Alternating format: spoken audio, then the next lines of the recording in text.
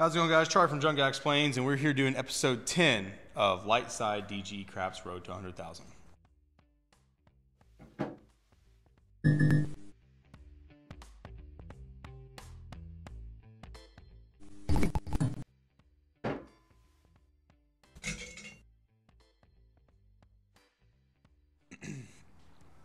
All right, guys, we started out, we ended last episode with 91.84. Feel free to stop it, look at it. It's $9,184.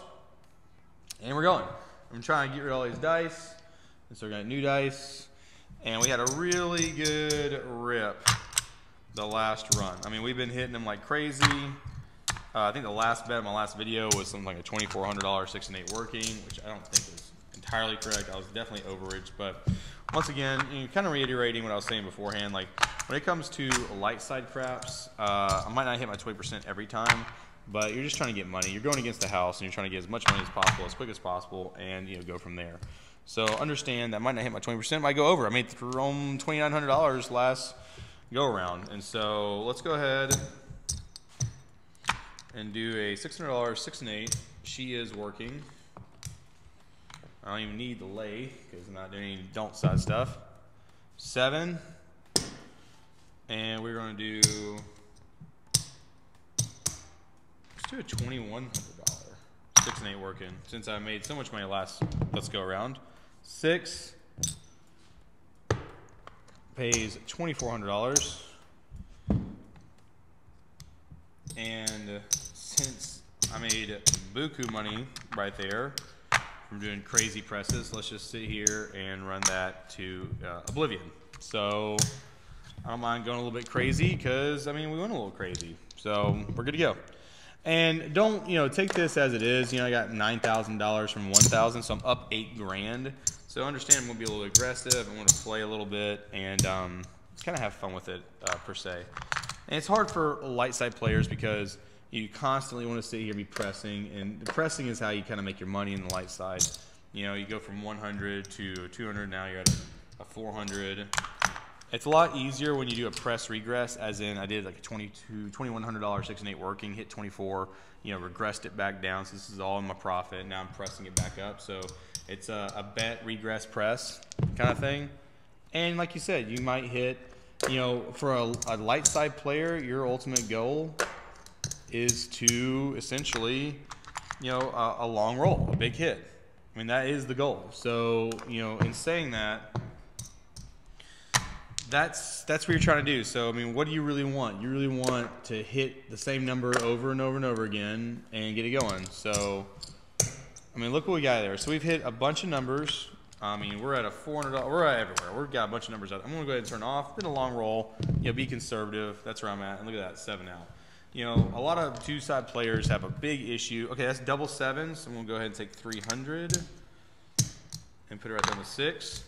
A lot of do-side players have really big issues of knowing when to turn off and when to come down. It's the greed factor, and greed does get in there and really starts irking at your soul. But you got to kind of, shy away from that. You got to sit here and really keep that in control. I mean, and even look what I'm doing right now. I'm sitting here. If I do one more roll, no matter what, the next roll, or whatever it is, I'm turning off. Be more and more aggressive. Okay, so let me think about this. All right, that's 280. So 280 would be 560. Jeez.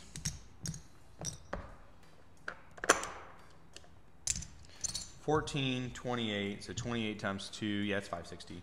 So I mean, even for this play, press by 5, click back this, and turn off. I mean, good lord.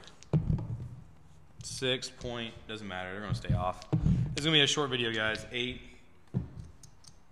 It's just going to be a short video. There's just 8 point. 9, 4, it doesn't matter. 11 still doesn't matter. 3 doesn't matter. I mean, 10 still doesn't matter. 6 doesn't matter. 5 I would have made $1 million by now. $8 billion, $5 trillion, quintillion dollars, quadrillion dollar, 9 point. But it doesn't matter. I've made my profit. I'm not going to sit here and get out of this. I mean, I'm sitting here going to play. It's a 6 again. Doesn't matter how many times they roll. I'm not going to sit here 7 out. I'm not going to risk what I got in my rack versus that.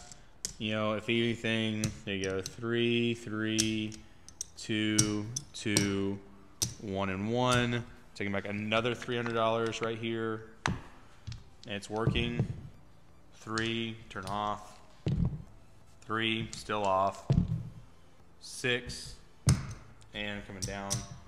And coloring up. Not every video, even on the light side, has to be, you know, fast or has to be long. Sometimes it's just easy. You hit a couple points, get a couple presses in, and you're good to go. So I mean, that's good enough for me. You know, knowing when to walk away, especially as a pass side player or a pass line player or do side player, however you want to distinguish yourself, that is super crucial. So, and I've been for the last 3 episodes, I've been digging around for this $4. I'm just going to tip it to the house. Good job, dealer, for dealing me all these awesome numbers. Because I don't know. All right, so 5.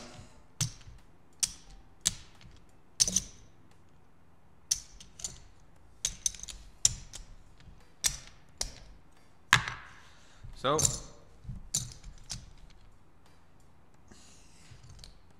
yeah, all kinds of screwed up, but still,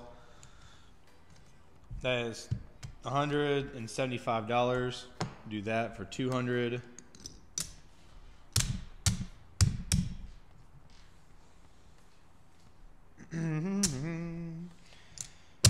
2, 4.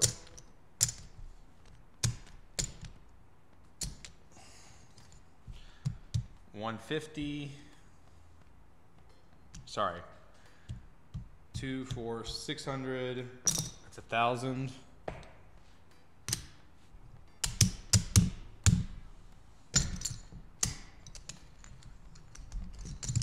Jeez.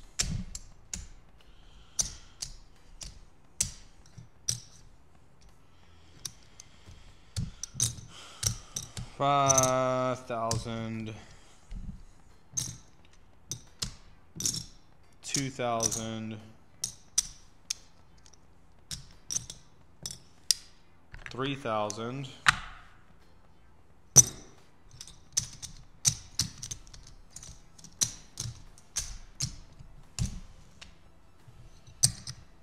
So we started this session out with $9,180. We now have 1, 2, 3, 4, 5. 1, 2, 3, 4, 5. 1, 2, 2, 4, 5, 5. So we have $10,000, $12,000, $12,505. So 9184, $12,505. So in that session we made $3,300. So definitely more than the 20%, which is great. You know, you shouldn't even be seeing that. Oh, you're gonna see what we're doing on episode 15 of Lightside Craps. Okay, it doesn't matter. So yeah, we're at 12,000. So we're blowing Lightside Craps out of the water. But guys, let me say, hopefully we don't bankrupt, and we're still going. So, anyways, actually, I just need to keep this like this because we're doing another episode in like 10 seconds. So, guys, this is Charlie from Drunk Guy Explains. Check you next time.